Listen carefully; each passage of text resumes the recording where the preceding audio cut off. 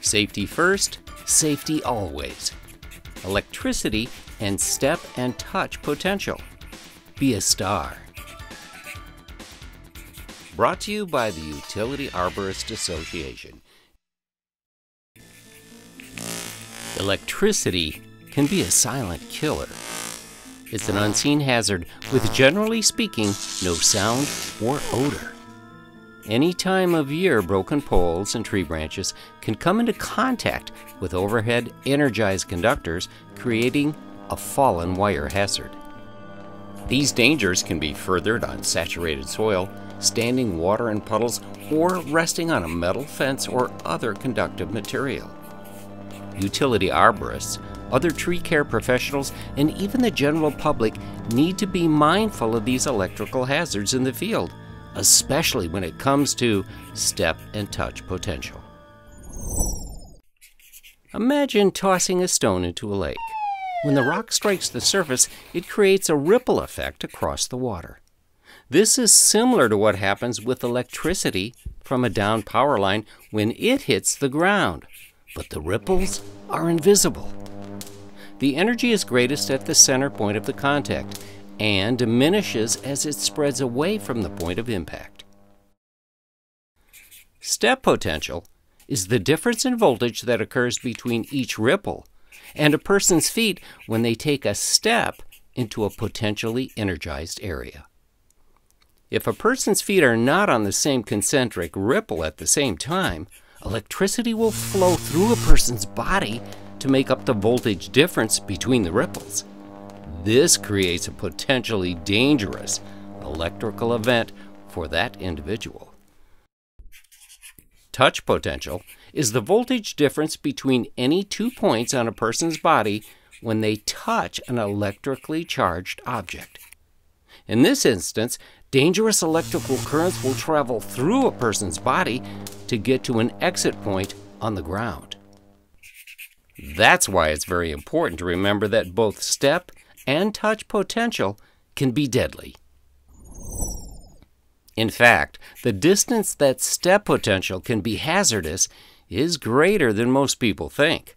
Harmful voltage can flow as far as 33 feet from the center of an impact point, and sometimes even further. So when arborists in the field encounter step and touch potential, it's critical to follow the STAR process. Stop. Think. Act. Review. Let's check in with our utility arborists, Alex and Carmen, for some real-life examples of step and touch potential. Carmen is on a job site following a strong thunderstorm.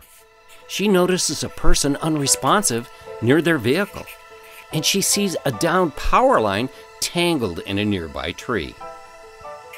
Carmen follows the STAR process. Stop. There's no way for her to know if the wire is energized, so Carmen will not approach the person near a downed wire. Think. She needs to assess the situation from a safe distance before pursuing any course of action. Carmen is within 20 feet of the power line, which is inside the step potential danger zone. Act. To escape injury, Carmen shuffles her feet together until she is sure to be more than 33 feet away. She then dials 911 to report an injured person and a potential electrical hazard from a downed power line. Next, Carmen knows to contact the utility system owner or operator to inform them of the potentially dangerous situation, and she remembers to inform her employer too. Carmen does not cone off the area or move anything, people, equipment, vehicles, or down trees, until she is sure it's safe. Carmen considers her recent actions, then later discusses the events with her colleagues. She wants everyone to be prepared in the event they ever face a similar situation. Meanwhile, Alex is on the opposite side of town with his team of utility arborists assisting in restoring electricity. Together, they are removing limbs and trees from verified grounded electrical circuits. Alex is standing near his bucket truck with its outriggers deployed when a strong wind suddenly knocks an ungrounded power line across the back of his vehicle. Just like Carmen, Alex follows the STAR process. Stop.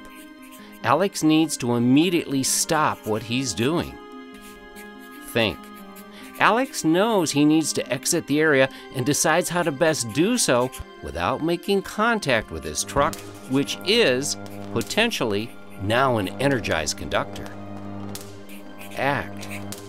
From his training on step and touch potential, Alex knows to slowly shuffle his feet together as he leaves the potentially energized area and warn his teammates of the potential hazard on the job site. Alex knows to immediately report the incident and electrical hazard, first by contacting 911, then reaching out to the utility system owner or operator, and finally by notifying his employer. Review. Like Carmen, Alex reflects upon his actions and discusses the situation with his colleagues. So the next time you're faced with a possible step and touch potential, be like Carmen and Alex and remember the STAR process. Stop, think, act, review. It could save lives, including your own. For more information, be sure to contact the Utility Arborist Association and ask to speak to a member of the Safety Committee. And remember, safety first, safety always.